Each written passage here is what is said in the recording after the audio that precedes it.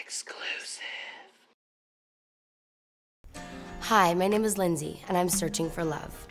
I'm recently single, I think, and I'm looking for someone who I can spend the rest of my life with, or at least the rest of my probation with. A little bit about me. I'm an actress, a singer, an entrepreneur, and I have single-handedly kept 90% of all gossip websites in business.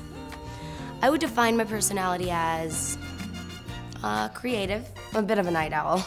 I'm a workaholic, a shopaholic, and according to the state of California, an alcoholic, as well as a threat to all security guards if they work at hotels. And to put all those rumors to rest, I am not broke. I actually have over $400 in the bank and 20,000 Marlboro miles, which I'm very proud of. I'm looking for a compatible mate who likes a night out on the town, as long as he or she is driving, of course, likes ankle monitoring bracelets, and doesn't have family members quick to issue restraining orders.